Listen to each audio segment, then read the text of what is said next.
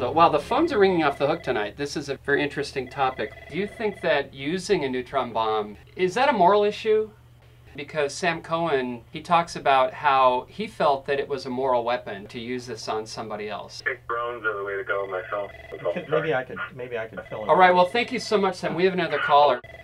Well, thank you for calling. Do you think that it's a moral issue, the neutron bomb?